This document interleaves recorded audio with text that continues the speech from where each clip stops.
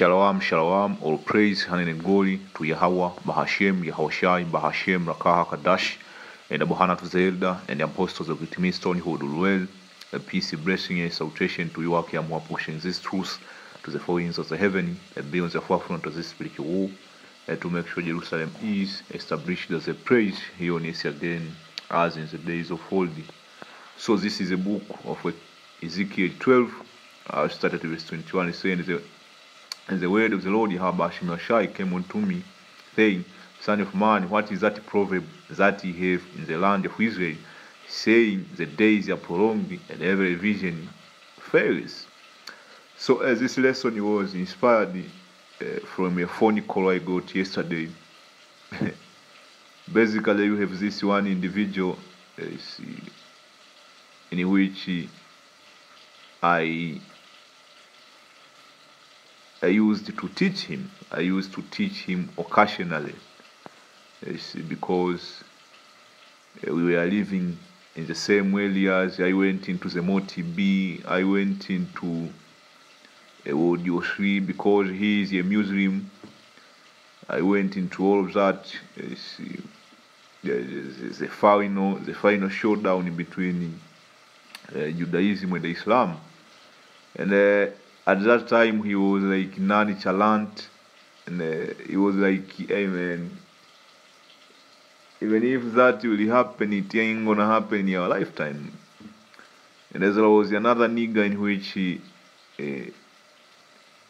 he spoke concerning the MOTB, and when I said you ain't gonna be able to buy and sell, so the nigga said, it involves money. If it involves money, I don't even care if they put the chip all the way to the buttock, to my buttock. Literally, man, he said like that. So yesterday he called me. This one individual. He called me, and he was kind of afraid of what is going on in the Middle East, man.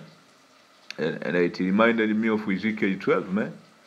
I continue verse 23. Tell them, therefore, thus says the Lord Yahweh Hashem Yahshai, I will make this proverb to cease. They shall no more use it as a proverb in Israel, but say unto them, the day at hand, and the effect of every vision. You see? We are not saying anymore what your three will come. You see? We are at the beginning stage of audio 3. We are not saying anymore the more TB. The prophets of the MOTB will come. We are seeing the infrastructure. We are seeing this different government and the corporation is pivoting toward, or what another word is they are configuring towards that very same vision. So it is not a far-fetched vision, for there shall be no more any vision, any vain vision, nor flattering divination within the house of Israel. For I am the Lord, I will speak, and the word that I shall speak shall come to pass, it shall be no more prolonged. For in your days, this day, all rebellious house, will I say word, and I will perform it, says the Lord. You see? So from there, let me get the book of 2 Peter 3. Starting in verse 3, knowing this face that there shall come in the last days scoffers walking after their own lusting. And saying, where is the promise of his coming? For since the fathers fell asleep, all things continue as they were from the beginning of the creation.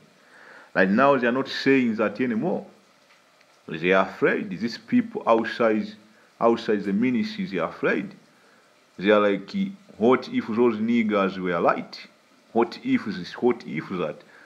For this is the willing are ignorant of that by the word of the Moshiach, the heaven were holy, and the earth standing out of the waters in the water. Whereby the word that then was being overthrown with the waters perished, by the heaven and the earth which are now, by the same word they are kept in store, reserved unto fire. That was going to the second death. You see, he went into the first death, then the second death, which will come through the thermonuclear war against the day of judgment and the perdition of ungodly man.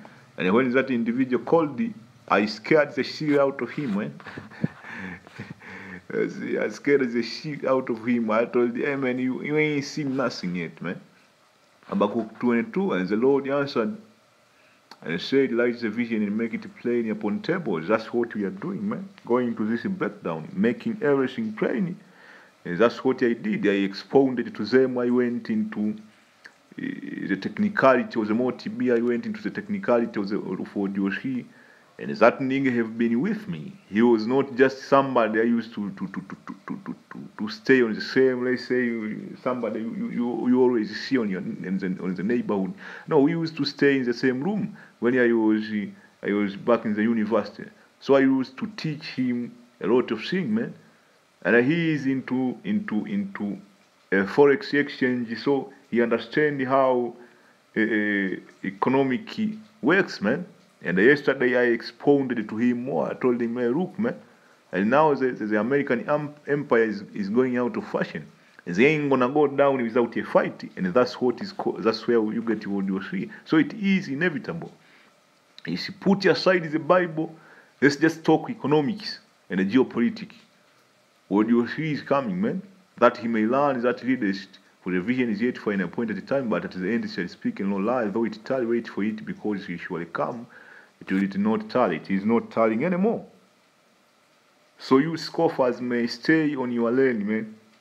You see, I am not saying that you can't repent. You can repent, but a lot of you are going to die.